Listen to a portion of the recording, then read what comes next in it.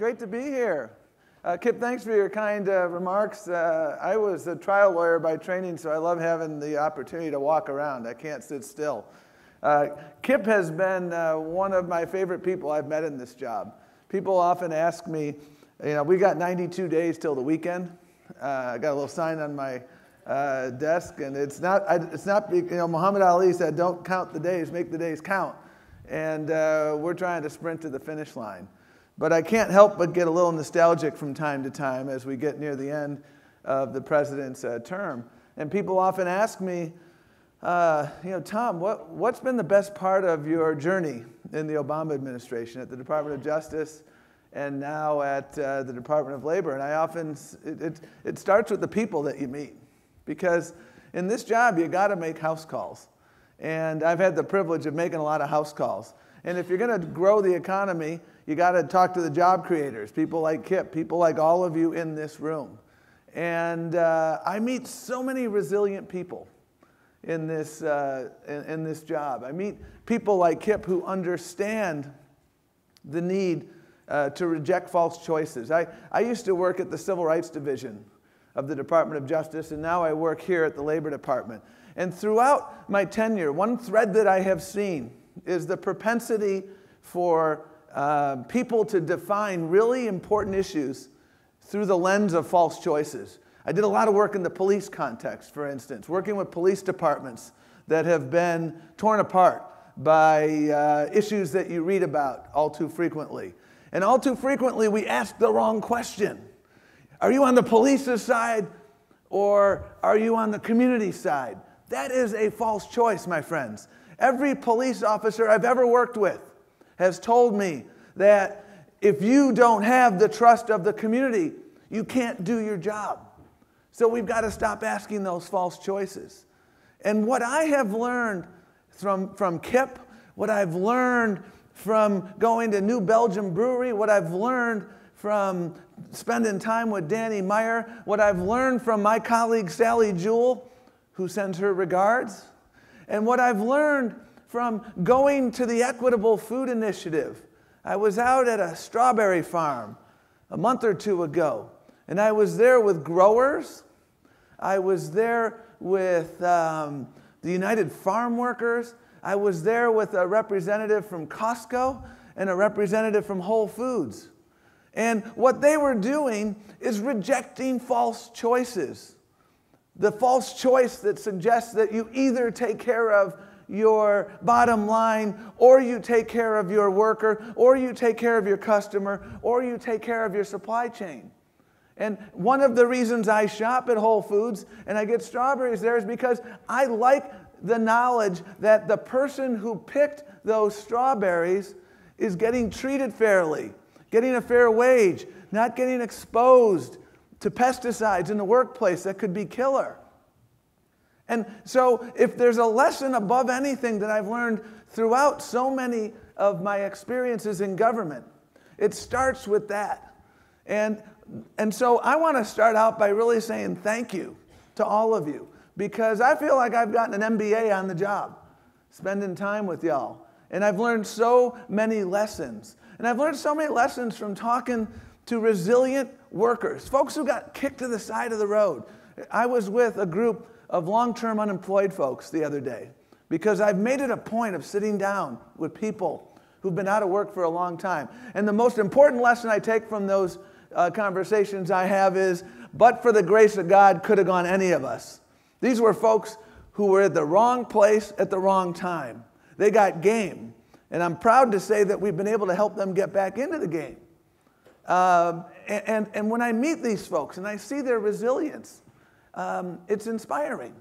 And so what we've seen in our recovery, when the president took office, we were hemorrhaging 800,000 jobs a month. You know it because you were living it. You were just trying to survive. And we had 7 job seekers for every job opening in the depths of the recession. Unemployment was heading toward 10%. I went to law school because I was bad at math, but I'd rather be competing with 1.4 job seekers for every job opening, that's what we have now, than with 7 or 8. And what we've seen now is we've made tremendous progress, thanks to all of you. And the unfinished business that I see everywhere I go. I mean, you look at the census data that came out a month ago showing that real income of your typical family in 2015 grew by the largest amount that it has grown in decades. And the people at the bottom end of the spectrum actually saw the proportionate highest amount of growth. That's good for America, because Henry Ford teaches us, consumption. Economics 101. Consumption is 70% of GDP. When folks have money in their pockets, they spend it. And that's good for all of you. They go to the Container Store. They go to Chick-fil-A. They go to Whole Foods. They spend their money. And so when I see what's happening, we have an undeniable wind at our back. But we have undeniable unfinished business. And I think this conference and the parallel conversations that I have been a part of are all about the most important piece of unfinished business in this economic recovery, which is making sure that the wind at our back results in shared prosperity for everyone and not simply prosperity for a few. And again, I've had probably 8 different meetings in the last 4 months with various stakeholders, including but not limited to KIP. And I'm going to get to that in a moment.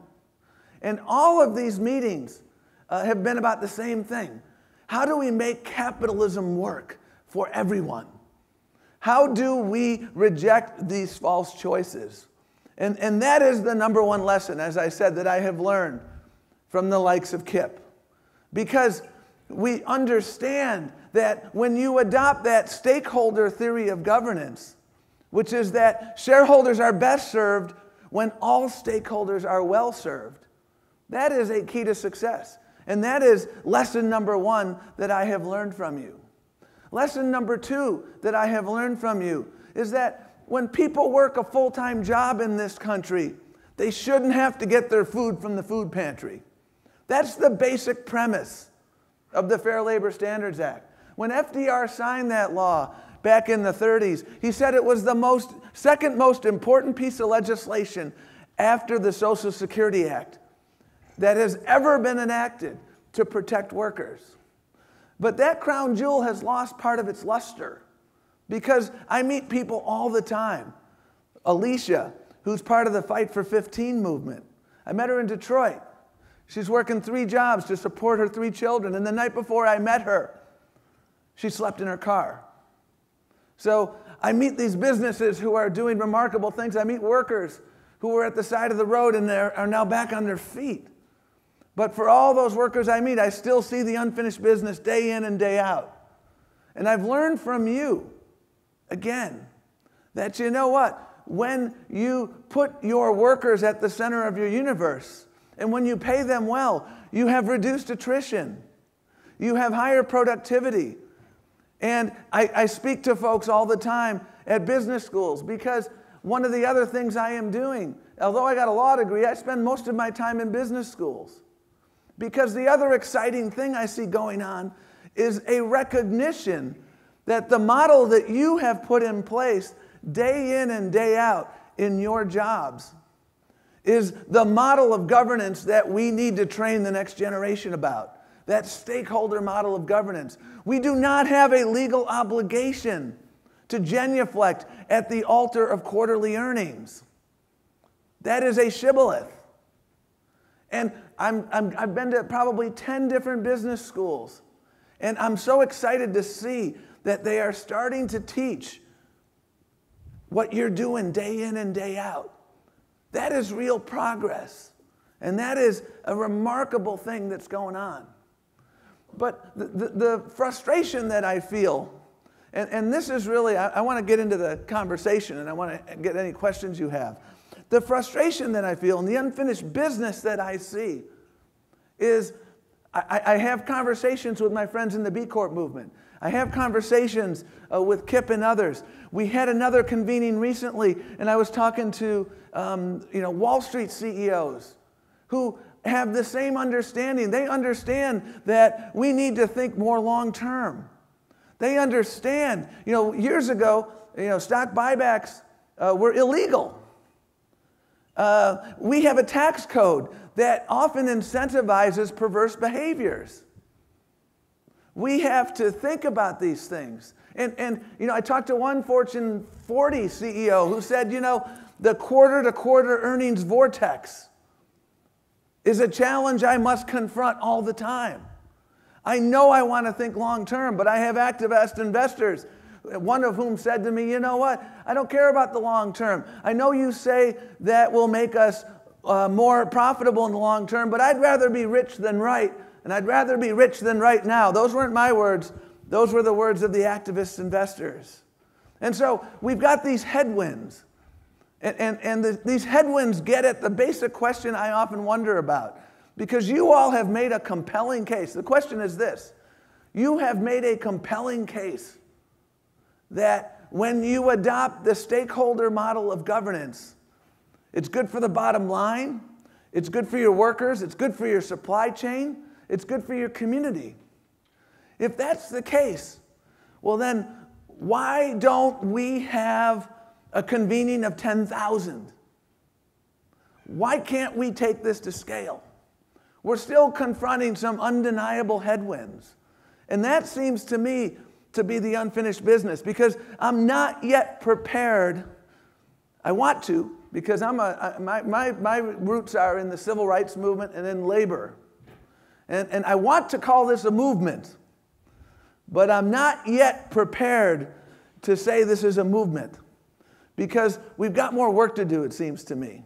We've got to figure out how to scale this. We've got to figure out how to answer the most frequently asked question I get from reporters when I evangelize about this. And that question is, Tom, if you're so right, if Kip is so right, if all of these other folks are so right, well then, why are you seemingly the exception and not the rule? And that is the question that I think we have to address. How do we scale this up? What can we do? And if there's another thing I've learned in this job, it's that we have leverage points at the Department of Labor. We have the ability to enforce the law. We have the ability to issue regulations. We have the ability to go to Congress to lobby for different laws. And I'm proud of the work we've done in that. At the same time, I'm fully cognizant of the limitations of what we're able to do. And that is why I have spent so much time using our convening authority. Almost a year ago to the day, the president convened a meeting at the White House of business leaders, labor leaders, workers, and others for the purpose of talking about this conversation. And when he spoke last year in the State of the Union, he said, my goal this year is to lift up conscious capitalists, businesses who have indeed rejected those false choices. And he has done just that. Because if we're going to build this movement, we've got to make sure we use every leverage point. And it seems to me that one of our fundamental challenges is we don't really have a name for the movement. When I go to 6 different meetings and I hear 6 different names, what's in a name? I think there's a lot in the name. And I don't propose to have the right name, but if we're going to think about trying to scale this up, and I need your help because you guys are doing it the right way. And I think that the unfinished business of shared prosperity depends heavily on our ability to scale what you're doing. And not scale it through legislation, but scale it through building a movement, a diverse, wide-ranging movement. I am firmly of the belief, and this is one of the good news portions of this, as Arthur said, this is a nonpartisan issue, or should be a nonpartisan issue. I come from an ecumenical family. I'm the youngest of 5. We got 3 Democrats and 2 Republicans. And, when I watched like the Democratic convention and people were saying, oh, my, there's a lot of fighting. I said, oh, that's Thanksgiving dinner at my house. We sit there and we have pitched battles about politics and this, and then we come together, lock hands, because we have shared values. And I don't think it matters whether you're going to vote for someone, a Republican, a Democrat, or an independent. I think these shared values around conscious capitalism and shared prosperity cut across ideological lines. If they didn't, we wouldn't have such an eclectic group here. And so we have a tremendous opportunity. You look at immigration reform, which historically we've been able to get through, and I'm confident we'll get through again. The reason we have been able to get immigration reform passed is because we've been able to build eclectic coalitions. Evangelicals on the right with faith leaders on the left, coming together around a common vision. And I think conscious capitalism, or whatever the name is a similar opportunity. The other thing we have going for us is that the millennial generation understands what you're doing. I was speaking recently at a conference of the Sport Fitness Industry Association, CEOs of pretty large sporting good manufacturers. And a huge part of their conference was about millennials. Not just millennial consumers, but millennial employees. And as you well know, millennial employees wear their values on their sleeves. And that's why when Whole Foods is working with the Equitable Food Initiative, that's a smart thing to do, because those millennial shoppers want to know that. And they want to know before they go into that company that they might work for. What are your policies on paid leave? What are your policies on inclusion? What do you think of diversity? Do you tolerate it like Brussels sprouts? Or do you embrace it? Like all of the Fortune 500 companies who filed briefs in the Grutter case. That case, and now the Fisher case here out of Texas. There were more amicus briefs filed in the Grutter case in 2004, the affirmative action case, than any other case at the time in the United States Supreme Court history. And do you know who filed the vast majority of them? Fortune 500 companies, small businesses, because you understand that if you want to compete in a global economy, you need to have a culturally competent and linguistically diverse workforce. So you were at the center of those successes. The United States retired military leaders were at the center of that, because they understood that the armed forces, for their success, must be diverse from top to bottom. So when we have these opportunities with millennials who embrace diversity and who want to wear their values on their sleeve, we have the opportunity to build a movement. And that's what this is about. That's the main reason I wanted to be here, was number one, to say thank you. Because what you're doing day in and day out is remarkable. You're not only enabling your workforce to live a middle-class life, but you're providing a remarkable example to America in the process. And we need your help. And I would respectfully submit that regardless of your, where you come from ideologically, I think that government can play a role in helping to catalyze this moment into a movement. Because we have leverage points. I predict there will be a very, very robust conversation next year about things like tax reform and infrastructure investment and immigration reform. And those are opportunities to talk about how we make this economy work for everyone, how we address some of the barriers that are preventing this room of 300 from being a room of 30,000. Because I believe that we need to make sure, and in the conversations I've had individually with folks, as much as I totally understand why you might want to have a visceral reaction to any engagement with Washington, because our politics are broken. There's no getting around that right now. When my middle school friend, my kids' middle school friends, they don't want to let their kids, watch even debates anymore. That's a bellwether of a politics that needs to be improved. But you know what, folks?